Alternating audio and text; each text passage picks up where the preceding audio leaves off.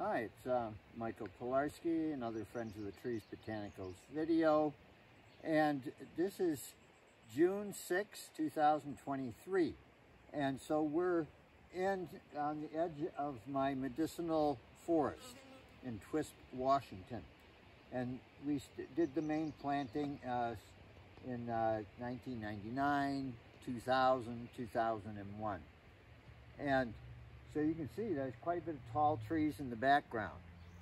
Now in this foreground here, this is an area we've kept open in between the hedges, so to speak, so that we could still get some part of the system with sun in it. We'll look at some understory stuff in a minute, but this is one of our sun sectors. Even though it does get shade in the evening and shade in the morning from the sides, it still gets a fair amount of light.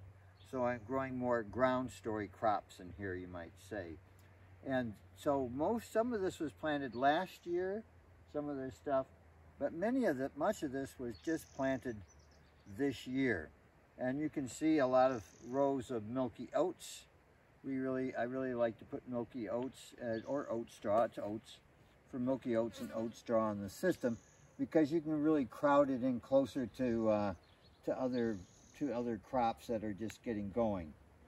So there's a woody component in here. There's 3 rows of berries in here. There's red black currants, European black currants, white currants, red currants, gooseberries, and raspberries, and crandall currants. So there's a lot of berries in here, and in between the berries in here there's vegetables actually planted. They aren't up yet. But in between the other berries, we have holy basil or ashwagandha as short-term crops. So we have short-term crops, annual crops in between the berries.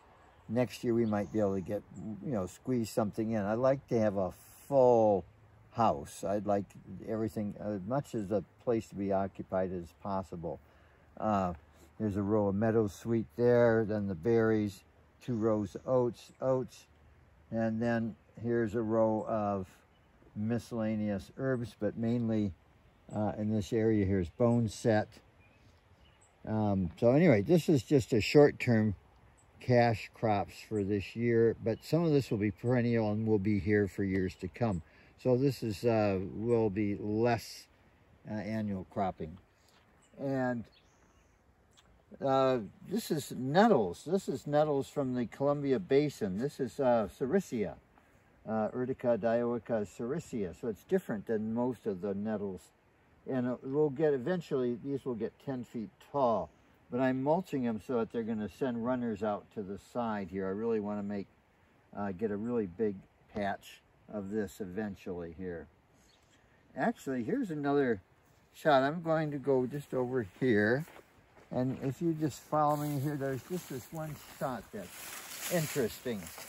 This is a hedgerow, and this is sweet birch, Betula lenta. And it was cut at one point by the neighboring farmers to get more light in their field. But you can see it's resprouted with all these new sprouts. So this is a coppice now from a stump. And there's quite a bit of, there's a variety. It's interesting to see stump sprouting. It's actually sprouting just from the ground next to the stump rather than actually on the stump, but it's that original root mass. And so here's choke cherry. Anyway, we're going into the hedgerow now. Better get back off the hedgerow, but I love my hedgerows. Okay, that's it for just a little bit of this year's planting.